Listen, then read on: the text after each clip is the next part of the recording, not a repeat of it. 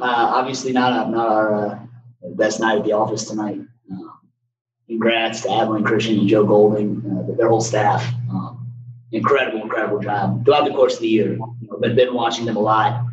Throughout the year, kind of knowing that if we were going to have a chance to get to Saturday and play for a championship, we sort of thought it would be against them all along. And I've been in this league 5 years.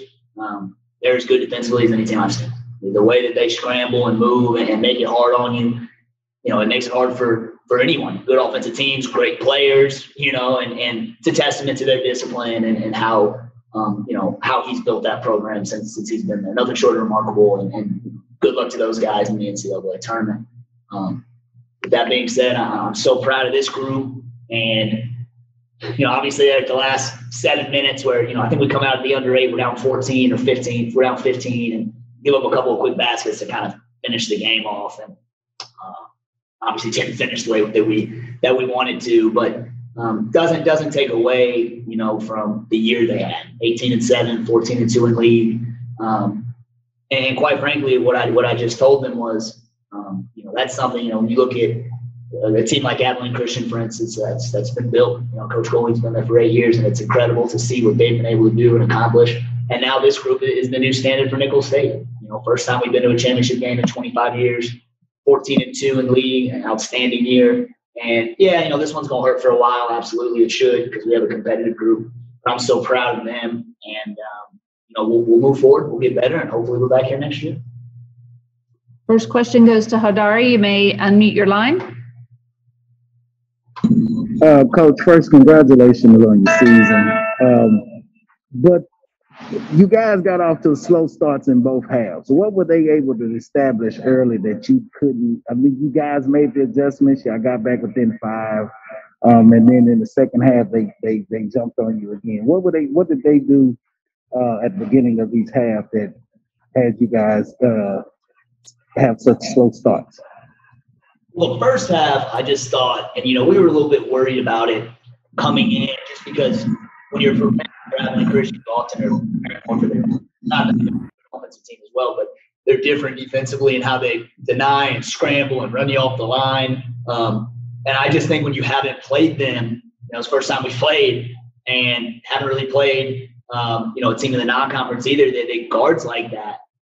It's a difficult adjustment. It's a difficult adjustment when you've never seen it before. And I thought it just took us a minute there, clearly. Then I thought we did a better job kind of speeding them up a little bit. We were just on our heels. We're on our heels a little bit. These two guys next to me got going, and when they're, what we do have is spurtability, and when these two guys are running and sharing the ball and getting other guys involved and making their own shots, we can recover in a hurry. We were able to do that. I think we got it to 5, got to the line, down 5 at the half. You're in a good spot. And then second half, I just thought, we came out, we got a layup. Very first possession, we get a layup. We don't make it. And I just thought when you look at the first 10 minutes of the second half, they just made some more plays, and that's, Coach Golding did a great job putting them in positions to do that. And then they executed, they executed and just finished the game better. And, it is what it is. I thought the first half we just started a little slow, caught us off guard, thought we found our rhythm. And then second half, I think just give them credit. We'll watch it. I need to watch it and obviously make assessments that way. But I just think it was more so the beginning of the game that hurt us with getting adjusted. Next question is from John. John, you may unmute your line. Thanks. Coach, 2 questions. First one about the rebounding. I believe they had a 53-34 advantage. So in addition to the defense, how big a factor do you think rebounding was? Secondly, as somebody who hung with LSU for 40 minutes earlier this year, I know it's hard to compare teams, but how do you think a team like Abilene would do against a team like LSU? Rebounding was a huge issue.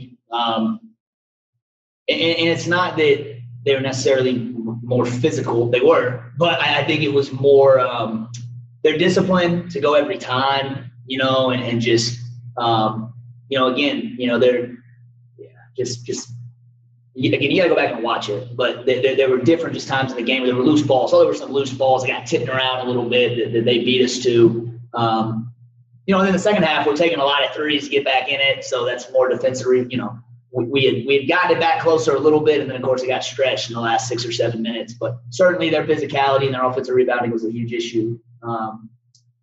Look, they're as good as anyone we've played this year, to be completely honest. LSU is great, obviously, and they present different types of challenges. But when you talk about their discipline and how they guard and create turnovers and just make it really hard on you, they're good. And they're going to have a chance to, in the NCAA tournament, I think, to give somebody a lot of problems. And again, it's something that's been built. This is not a flash in the pan. They're a great program. They're very disciplined. They have no insecurities about who they are, and they play their game. And it's, it was good. It's good for us to see and obviously grow from this loss tonight. Next question is from Eric. Eric, you may unmute your line. Hi, this is Eric Hall from the USA Today Network. This is for Ty and Kevin and Austin. What's your what will you take away the most from this season? What's a favorite moment or a favorite memory from this season? I'll go first. I mean, I just think it's, it's funny often for me is you reminisce on, challenging times that you overcame and you saw these guys grow, not just win games, but grow as teammates, grow as men, grow as leaders, and to see their hard work pay off the way it did throughout the course of the year. And again tonight, it didn't go our way. It didn't go our way. And I told these guys, at the end, if this is the worst thing that ever happens to you, then you're gonna live a pretty good life. And they'll grow from this. But more than anything, just their passion for the game and their love for each other. Because for me, this team is everything. I love this group, and to see them share that same love for each other and play that way and grow together all year, that's what I'll remember most. Evan, do you have a moment?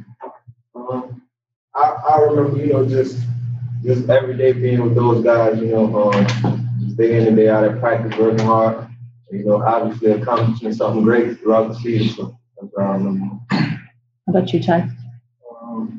One thing I remember most from this season that I take away with me is I got challenged every day. Every day, things weren't going my way. I had to go through adversity. So one thing I can say with this team that we had is nothing was easy. Every day was a test. And I feel like, in the situation we're in right now, I feel like I passed the test, because I became a better person, I became a better student, and I just, I learned how to put things in the past and focus on what's forward. So I feel like this season was great for me off the court more than it was on the court. I have time for one more question. Brandon, you've had your hand up. Last question. Question for both players. Do you feel that this, with the speed that they brought defensively, do you guys feel that this was the best defense you've seen all season?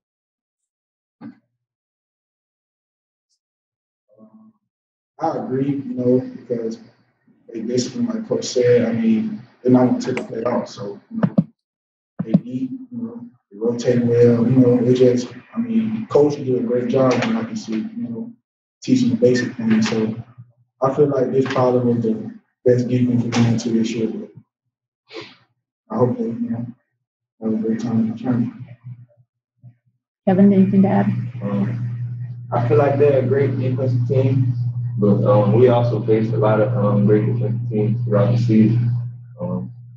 I feel like, today a lot of shots that we had, it didn't go our way. So hats off to them, they played a great defensive game. Okay.